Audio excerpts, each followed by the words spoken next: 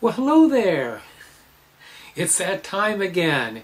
Yes, it is. It is time for our weekly tarot and astrology reading. Yay!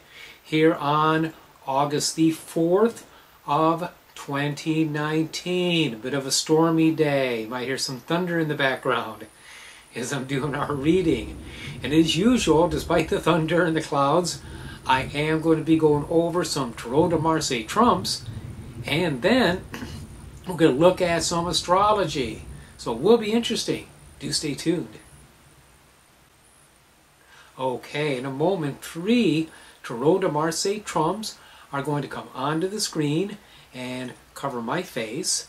And the cards that we have for this week are the Temperance card, the Priestess, and the Tower. So here we have Temperance. She's looking towards the left, the direction of the past, and she is blending with her cups. So she is assimilating perhaps knowledge, things that we picked up perhaps during the Mercury retrograde, okay? Which is gone now. We have Mercury direct, thank God. Makes things a lot calmer and a lot easier. Then we record and more fully assimilate these lessons as the Priestess is looking towards the left as well, holding open her book of knowledge. So perhaps she is recording the distillation of the essence of what the Angel of Temperance is blending. And then once we have all that, we can just blow it up. We can just fry the structures. We can say, okay, we got everything down to a core point. Now it's just time to just let it go. That's what the Tower is. I don't see it as a disaster in this context. I just simply see it as breaking structures. And I don't really have a problem with that. It can get colorful, but it is important to do at times.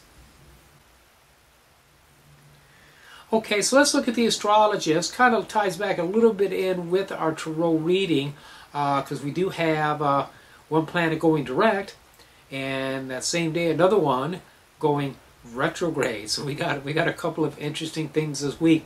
Enough that I'm going to put on my reading glasses. Yay! See Papa with his reading glasses, and get out my my pocket astrologer. Yep, I love this thing. Very accurate, very useful.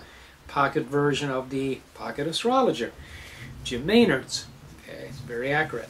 All right, so let's take a look here now. What we have going. We have on the. Okay, I'm sorry, I have to take a look here. Yeah, okay, here we go. On Thursday the 8th, we have Venus trining Jupiter. Now, this might be very interesting. Jupiter rules that day. Okay, natural ruler of wealth. Venus too can tie in with personal income or creativity, so this could be good maybe for expanding creativity. Very beneficial aspect, the trine. Okay, very friendly aspect. And of course, Jupiter ruling income. This could be creativity with income, or creative ventures that generate income, or just a matter of working on expanding our overall abundance. Okay, so that's good.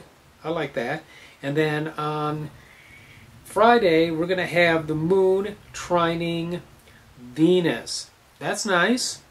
We also have the Moon conjunct Jupiter earlier in the day, around 7:25 p.m.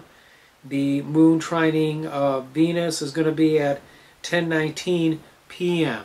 And I'm sorry, I didn't mention the time for the Thursday aspect. The Venus trining Jupiter. That's going to be 4:27 p.m. These are all Eastern Daylight Savings Time timings, okay?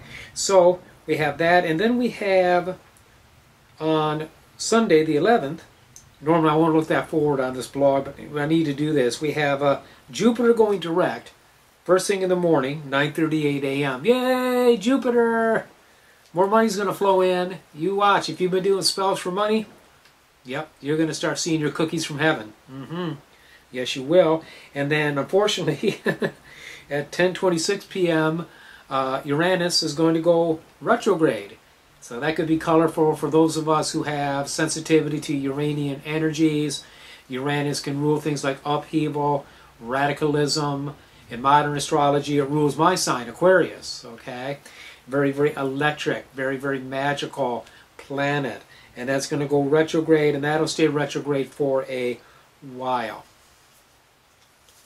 Take these glasses off. We'll go to the next part. Okay. Listen, I appreciate you. I love you. I thank you so much for watching my weekly tarot and astrology reading. Until I catch you next week, many, many blessings.